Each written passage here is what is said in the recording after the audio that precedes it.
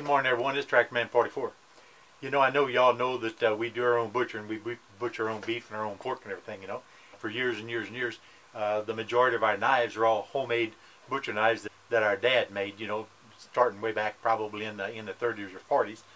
And he made them out of crosscut saw blade. And one of these days, if I think about it, I might dig out one or two and kind of give y'all an idea. But he's made all our skinning knives, you know, for skinning beef and all that. And of course, kitchen knives, steak knives. But his forte was actual butcher knives. But I'm going to break tradition. My son bought a knife on the internet, and it turned out to be a really good knife. It had held an edge very, very good. And we got to looking, and I put my wife onto it, you know, to see if she could find me one, just because I was totally impressed. We didn't have to sharpen his knife at all the entire day butchering them hogs. And that's pretty much unheard of, you know, with our old homemade knives. Even though they're made out of good metal, they just don't hold the edge like some of this good steel. We found out what the Rockwell Hardness number was on his knife, and his was a 5960. And we found a very similar, or my wife found a very similar knife blank that she could purchase fairly cheap, that has a basic grind on it, but it doesn't have the you know, the edge or anything like that. So we've got to do that ourselves. And then of course put our own handles on. Of course you can use any kind of material you want for the handles. I'm just going to go ahead and show you what I'm going to do. We bought two of them. My son-in-law, he's actually a shop teacher, but his knife's going to turn out just absolutely wonderful. There's no doubt about it. And mine's going to be a hodgepodge. You know, it'll be function over farm. You know what I mean? Because I don't have the technical ability to do all the stuff with wood that he does. But at any rate, now I'm going to show you a little bit what we're starting out with here. Not really a butcher knife at all. This is actually a fillet knife. But a fillet knife is what we really prefer whenever we're trimming on the bones. Because this is a Rockwell Hardness of 59 to 60, it's going to take a little bit of work to work that down. And so what I'm starting off here is a 180 and a 360 grit cheap diamond hone. Now I'm not going to tell you anything about what to do, because once you start telling that this is the way to do something when it comes to sharpening knives or sharpening chainsaws, sharpening axes, you get your throat cut, you know what I mean? So this is not how you do it, it's how I'm going to do it. So what I do essentially is I just work it down, or I'm going to work it down. And I'm going to continue doing this back and forth until I get the desired thickness and the desired sharpness that I want. And then that's the 180. Then I'll finish up with the 320. And then I'm going to go to another fancy little thing I've got on my drill press. And it's a rotary wheel. And then after that, we'll go about the business of buffing it with a buffing wheel on a pneumatic die grinder. You know, a wise man once told me, there ain't nothing like an uncluttered shop. Well, let me tell you something. This is nothing like an uncluttered shop. But you know what? I don't really care. This is that fancy thing I was telling you about. Now what I'm going to do is I'm just going to maintain about a 15-degree angle. Again, I ain't telling you what to do.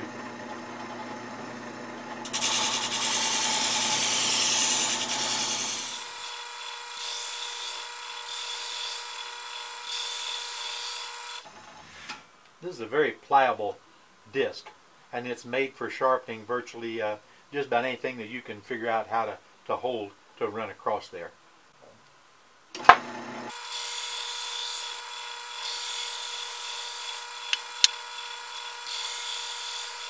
You kind of got the idea. So I'll go about the business of thinning this down. Then I'll go back to doing it by hand with the aluminum oxide stone. See what I come up with. Now I've got a real good wire edge on it. By real good, I mean it's a pretty severe wire edge. Whenever you, in my experience, whenever you're sharpening axes and homemade butcher knives and everything, as you sharpen them, you know, you're sharpening one side, you're moving the material, and it actually creates a wire edge onto the other side. That's why you'll sharpen with a stone, and then you'll touch it up with a steel to knock that wire edge off. Now, literally just a few minutes of service on that wheel, and you can see right here what's happening already. Now the big test with this 5960 Rockwell Hardness is to see how long it's going to hold that edge, and if you can get it to curl like this the full length from all the way up here by the hilt all the way down to the very much down to the tip. So for 3 minutes worth of work, after, you know, an hour or so of honing with the diamonds, I'm actually kind of happy with that. This is not knife making 101. I have no idea what's going to happen, how this is going to turn out. So what I did, I took a little piece of scrap walnut, you know, from the wood pile. I took a jigsaw and just sawed right down the middle of it, because I figured that jigsaw would take about a kerf about the thickness of my blade. And then I just went ahead and drilled 5/32 holes in a line with the holes in the handle. And now what I'm going to do, I've got that handle traced on this piece of walnut, and before I cut those off in individuals, I'm going to grind these down on the belt sander to where both sides will be reasonably close to identical. Then what's going to happen, because of the irregularities with the jigsaw cutting through the center, that's going to become the outside. I'm going to put this side on that side on this side, then the good, nice planed surfaces and now sanded surfaces will be on the center, and then the rough cut outside irregular edges will be on the outside. Then I can trim those up once it's on the knife blank. Again, this ain't no how-to video. This is just God only knows what this is going to work out and look like anyway, you know.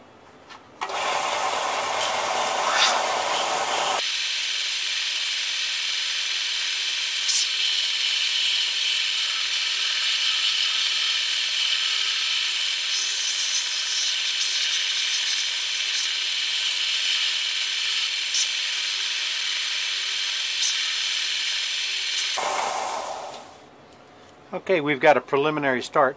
This is where the handle is actually going to start right there. But we have a preliminary start at getting that in the shape that I'm going to want that.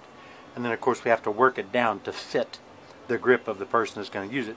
And that person is going to be me. Okay, now I missed a few steps in between, but we took a little bit of brass stock and then made some 5/32 rivets a little bit longer than what the width of the handle is. My son-in-law was making his, and he said he had used some epoxy, had some epoxy left over. So he hurried up quick and come up and brought up that epoxy. We went ahead and epoxied that together. I've currently got it in the clamps right now, and I've got the rivets poked back in. So I did miss a couple of steps, but that's essentially where we're at right now. So we'll get back to it once this epoxy cures up, and we go about the business of sanding all the remnants of the epoxy off and actually shaping the handle. Now, you know, we've been working on making this knife. Had the handles all roughed out and everything. I went ahead and fired up the camera and started sanding everything down by hand, because virtually everything is done by hand on this once you get the rivets and everything worked down. But doggone, my SD card filled up, and I didn't know it. So I missed the lion's share of the hand sanding. So for that, I apologize. But it really ain't any big deal. You just do whatever you got to hold it correctly, and then just use a series of different grit sandpaper in order to shape the handle in the fashion in which you want it to fit your hand. I'm just rounding this off a little bit, the back side, because I just like that rounded feel just a little bit better than what I had there. But you'd be surprised how quickly this goes. It does not take all that long at all.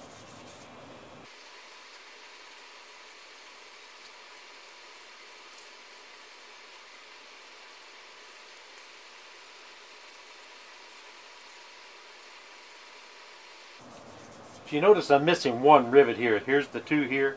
I've got to get a little bit more epoxy and put me a dribble of epoxy down in that hole and then reinstall that rivet. I used line-up punches to align these. I used the 3 pin punches, and what happened is I pulled the pin punches out before the epoxy totally settled up. Pulled out the pin punch, put in the rivet, pulled out pin punch, put in the rivet. By the time I got the 3rd pin punch pulled out, the epoxy was already too far gone, and it didn't hold secure enough that 3rd pin. It's only a mistake if it can't be fixed. What this is a little scrap of walnut off of a project that I've not put the videos up yet for, but it's just a little scrap piece. But like I say, I'll have to epoxy that 3rd brass rivet in there yet. I've still got a little bit of finish sanding under here, get that radius, this radius here just a little bit more smooth, and then do the final finish sanding with 420 or 500.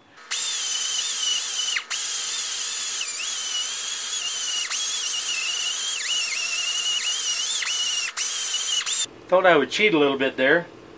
Work that down a little bit, then I'll go back and finish hand sanding that.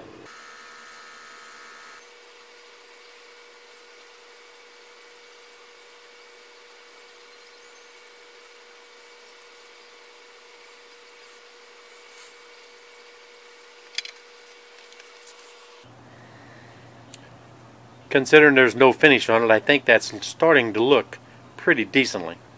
There's that little flinched off part of that walnut when I drove that rivet through. That's my mistake, but that's not too bad.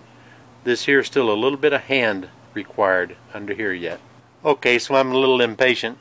I went and got some Danish oil and put that Danish oil finish onto that bare walnut. That's not a stain, that's just the Danish oil.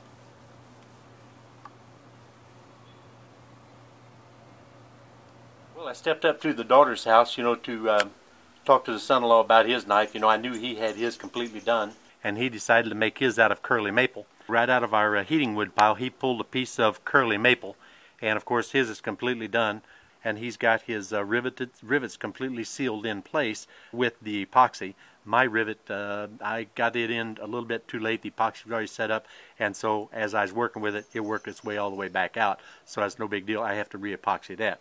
And then mine's made out of walnut, so those are two contrasting pieces of wood, and you can see obviously the nice curly maple and what that curly maple does in a handle.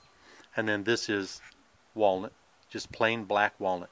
And you notice, the first thing you notice is the thickness difference.